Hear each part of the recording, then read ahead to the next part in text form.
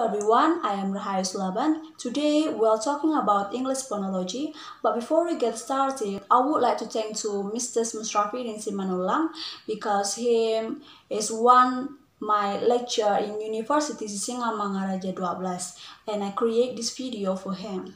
We will begin to discuss about the organ of speech or position of articulation. To produce a sound, we need organ of speech. For example, lips. We can't produce p, sound without our both of lips. So we have two lips that we use to produce p and sound. We have upper lips and lower lips. And behind our lips, there are teeth. They also use to produce sound like t. So in English, we also use the top of tip and lower tip. Behind our tip, we have alveolar ridge. We also use alveolar ridge to produce a vowel sounds. And back our alveolar ridge, we have a hard palate. Hard palate we use to produce some sound in English. And back of our hard palate, we have a soft palate. But some of people say that the velum, so we use velum to produce a sound. Within that, in forward to the back, we have a nasal cavity, and then we have a nose. We use nose to make a sound. For example, sound. We're blocking our mouth and upper lips and lower lips together, and then we're pressing airflow through our nose. So we use nose to make a sound. And also we have a tongue. Tongue. We also use tongue to produce a sound. For example, sound. We can't produce sound without a tongue. And also we have a pairing inside our neck in the back and larynx to produce a sound. We have a vocal cord or glottal or glottis here to produce a sound. Okay, if you want more clear, you can see this picture. Okay, then we move to the place of abstraction. So the place of abstraction where we produce the consonant sound. I will explain to the part in producing the sound. The first one is sound. Sound. So we produce this sound by using vocal cord, so it is voice, by blocking our mouth and pressing the airflow to our nose. So sound, blocking our mouth, sound. And then is p sound, p. So it not use a vocal cord, just airflow, so voiceless. Just make our upper lips and lower lips blocking together. So p sound. This sound is also not using a vocal cord, so it is a voiceless, just using an airflow.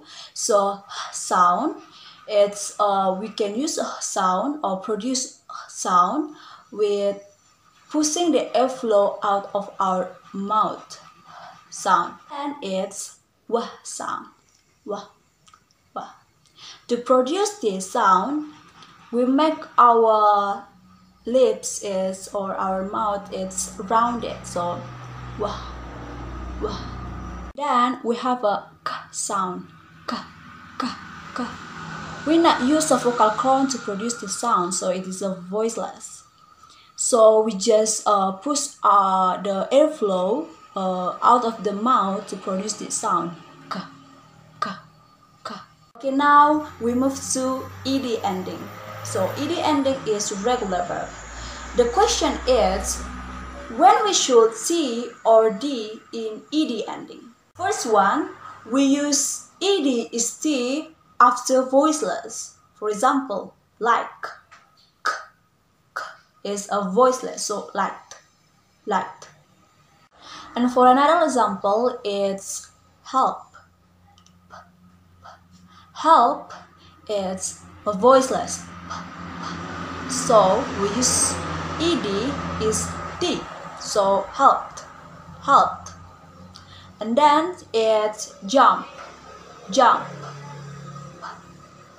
is a voiceless, so jumped, jumped. And then it's using ed is d after voice. For example, carry, carry, sounds, so is voice, so carry, carry.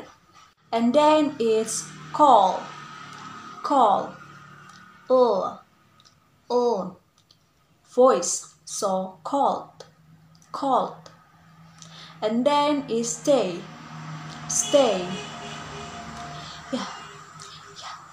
yeah, is a voice, so state, state.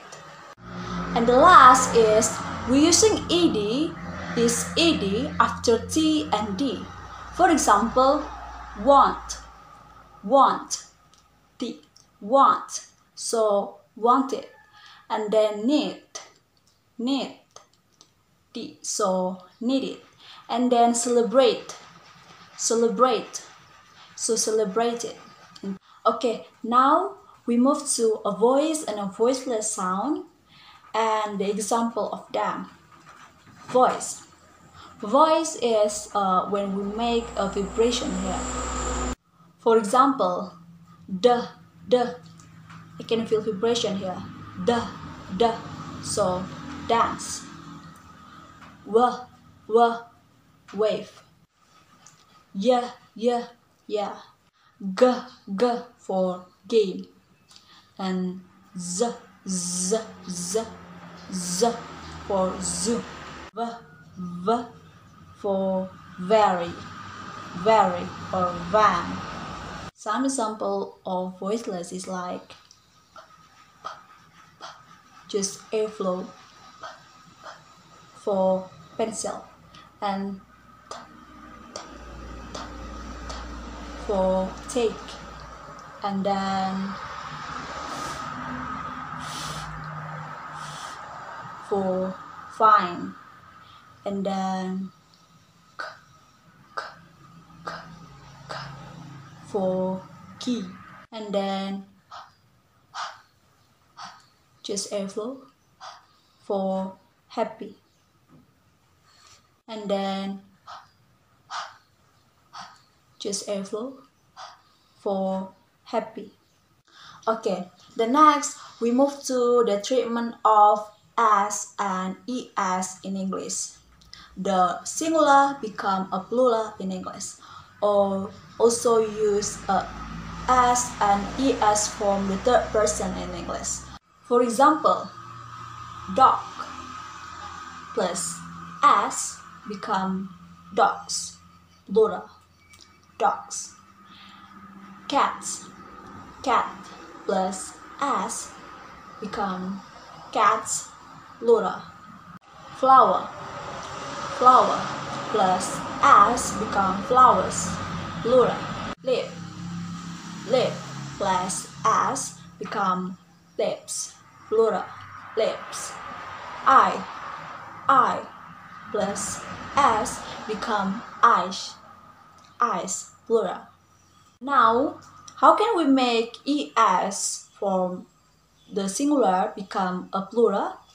We use es after o, ch, and x in English. For example, o, tomato, tomato plus as become a plural, so tomatoes, and x. For example, fox, fox plus es become a foxes, so plural. We not only use es and as from singular become a plural, but we also use es and as to the third person. For example, watch, watches. So she watches some movie. Play, play. Play plus as become plays. So he plays some game.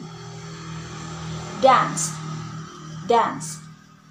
Dance plus as become dance. So she danced well. Okay, I think that's all. I hope this video useful for everyone, and I know this video not perfect, but I hope you like the video and I hope you learn something, and bye bye.